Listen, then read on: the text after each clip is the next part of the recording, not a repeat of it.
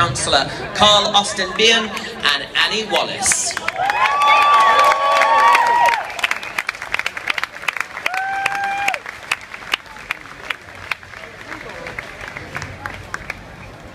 Hello, good evening, and welcome to the Candlelit Vigil here in what is the heart of the spiritual part of Manchester, and this is what Manchester Pride Festival is all about.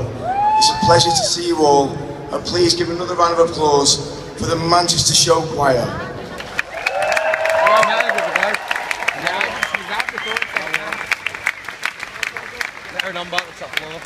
Now, education equals equality has been the theme and the message for this year's festival. From the class of 2017 graduation parade, which saw thousands of people take part in an education-inspired march through the city on Saturday, to now, the Candlelit Vigil, where our message is loud and clear. As Annie has said, education is key. It's key in all formats. The thing is, the George House Trust, Manchester Pride's charity support organisation, is part of that.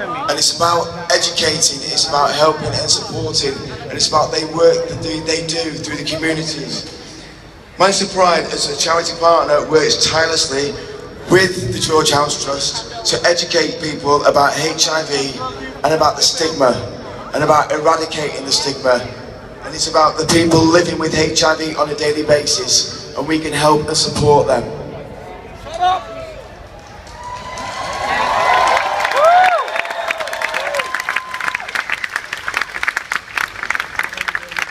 Now, George House Trust is one of the organisations that benefits from your support. So whether you purchased a pledge band, or you dropped a few coins in one of the many buckets as you came into the gardens this evening, or over the course of the weekend, your donations all go directly to the Manchester Pride Fund, which is then distributed to the LGBT and HIV causes across Greater Manchester. The heart of this event is a charity, and that's really important, as well as the party. I would like to thank each and every one of you for your incredible support over the last few days and previously. Give yourselves a round of applause, please.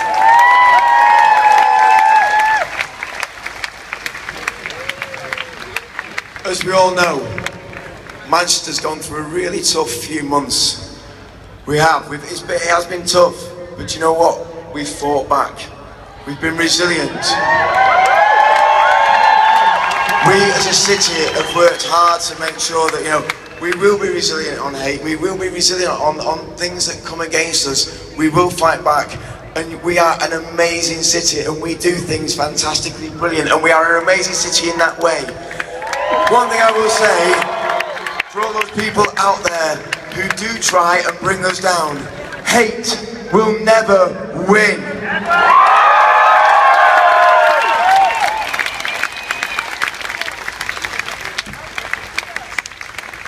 So ladies and gentlemen, boys and girls, and everyone in between, please give a very, very warm welcome to your host for this evening, Mr. Daniel Brocklebank.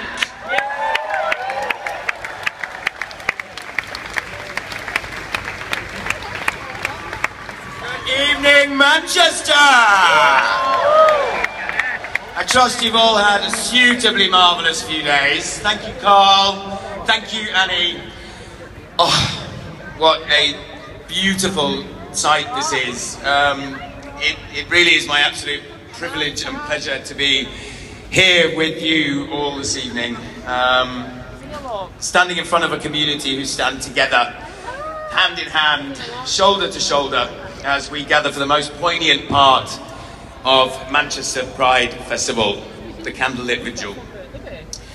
It's so overwhelming to see so many faces here before me, lighting up Savile Gardens, and I'm sure some of you, like myself, are feeling a little wilted after a few days of enjoyment. So it really is wonderful to see so many of you all here this evening for what really is the spiritual heart of Manchester Pride Festival. Now, as you know, Manchester Pride's campaign for 2017 is education equals equality. And the big weekend has highlighted the importance of education in all its forms to help eradicate discrimination, hatred and intolerance. And as Carl just said, this year, Manchester, our wonderful, proud city, was subjected to the most hateful crime. A crime so abhorrent that I'm pretty sure it's affected each and every one of us here. Now, the intentions of this crime was to divide us, to divide communities, to pit the proverbial us against them. But in true Mancunian style and spirit, it did the complete opposite.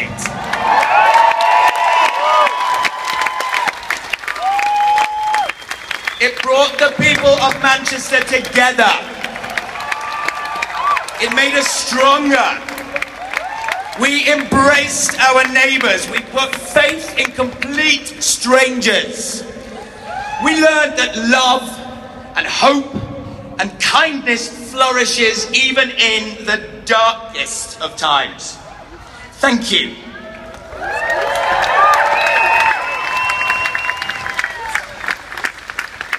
Education is key to helping us understand the differences that exist between us.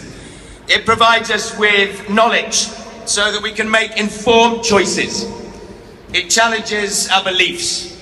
It helps us to understand, accept and embrace. Now, the George House Trust has been educating us for many years to help eradicate prejudice and discrimination, helping us to understand HIV. That if diagnosed early and treated correctly, people with HIV can live long and healthy lives. They've also taught us about the stigma. Yes, whoa! They've also taught us about the stigma that still exists around HIV and the prejudice that people living with HIV still face from day to day, from our own community and beyond.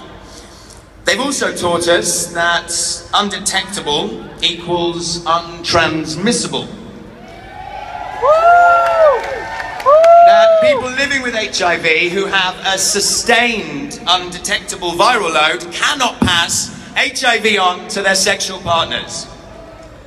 And they're teaching us about the changing times of HIV, including advances in research and medicine, and their lifelong commitment to challenging HIV stigma and discrimination. So, this evening, with education being our theme, education equaling equality, I'd like all of you to take something away from this vigil, something away from this weekend that you can take away that can benefit others, that can help educate them, that can make a difference, that can help challenge intolerance and indifference.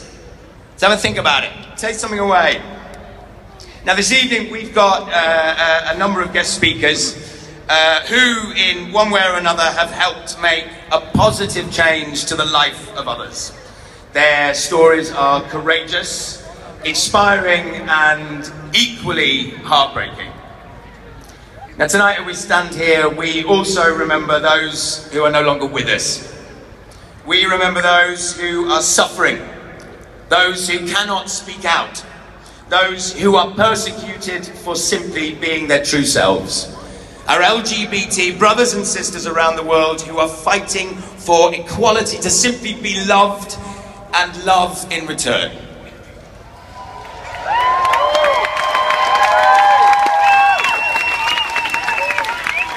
Now, obviously, a little later on, we will be lighting our candles and observing a minute's silence to remember those that we have lost. So, can I please kindly ask that you don't light them just yet?